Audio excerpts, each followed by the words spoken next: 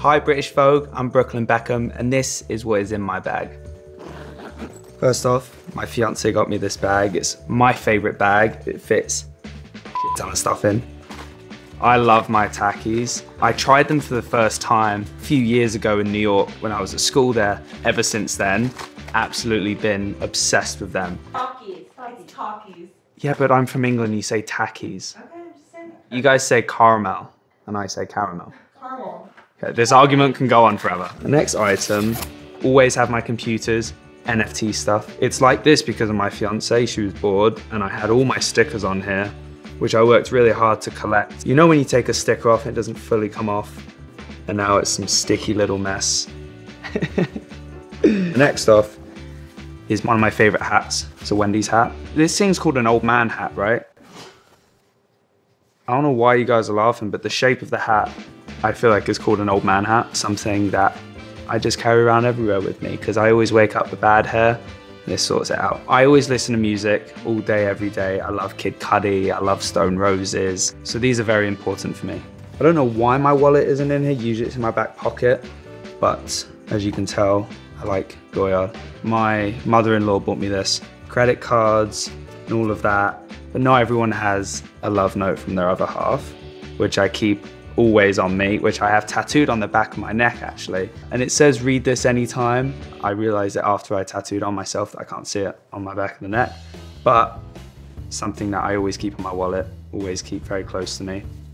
So I have a I have a label obsession, and I'm going to go into more detail because it sounds ridiculous. These are labels which my missus bought me, and she personalized them.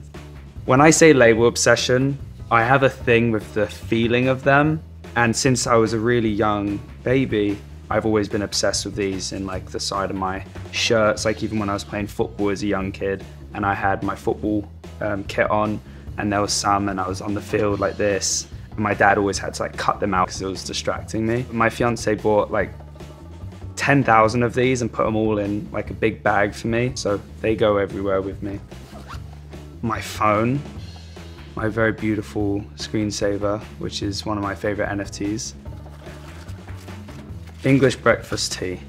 Being born in England, everyone drinks a lot of tea, and actually I don't drink much tea now because my fiance makes it 90 degrees in the room, and so now I have a gin and tonic instead of going to tea because I sweat very easily. But I do love English breakfast tea, so good.